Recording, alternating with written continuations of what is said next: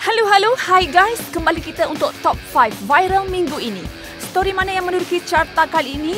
Jom kita tengok. Di tangga kelima ialah mengenai seorang gadis, Siti Khairunisa Muhammad Yusof yang memiliki wajah berjerawat selama bertahun-tahun. Kisahnya mendapat perhatian netizen dan simpati kerana masalah yang dihadapinya itu walaupun dah cuba bermacam-macam produk. Katanya ketika masuk di universiti, jerawat pada muka jadi semakin teruk hingga bernanah. Bagaimanapun Nisha kini lega apabila wajahnya sudah pun pulih hampir 70% selepas 6 bulan mengamalkan petua tak makan ayam. Oh, salah ayam rupanya. Viral mengenai kisah seorang jejaka yang obses dengan makanan yang pedas-pedas menduduki tangga keempat. Namun ketagihannya membawa padah apabila terpaksa bermalam di hospital selepas menahan sakit perut melampau selama 2 minggu. Hasil pemeriksaan doktor mendapati Muhammad Naufal Muhammad Nasrullah Antizen rupa-rupanya mengalami keradangan. Sejak itu, Naufal seri untuk makan makanan pedas kegemarannya. Viral di tangga ketiga pula adalah kisah seorang wanita yang didiagnos mempunyai ketumbuhan ovari. Selepas 2 minggu menjalani pembedahan pada 12 September lalu,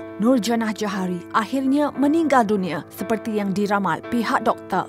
Yang sedihnya apabila tunang arwah iaitu Muhammad Aidil Haikal Nur Azman baru diberitahu mengenai penyakit yang ditanggung cinta hatinya itu selepas mereka bertunang. Semoga dia tabah melalui ujian ini. Top 2 carta viral M-Star minggu ini ialah mengenai pemuda yang mengusung jenazah seorang wanita di kawasan Berbukit Bukau di Sandakan Sabah tanpa meminta satu sen pun. Mulianya hati Yunizam Yusof ringan sedikit beban keluarga si mati. Kisahnya bermula apabila dia membantu seorang lelaki yang kehilangan isteri sewaktu melahirkan anak menggunakan bidan kampung kerana tiada duit untuk bersalin di hospital. Semoga suami arwah diberi kekuatan untuk terus membesarkan anak-anaknya.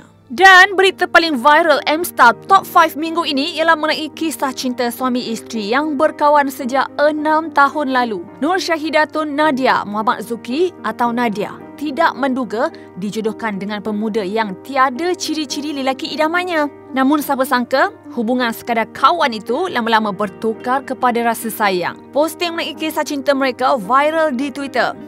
Kan dah cakap, jodoh pertemuan itu ketentuan Tuhan. Dulu benci, sekarang sayang.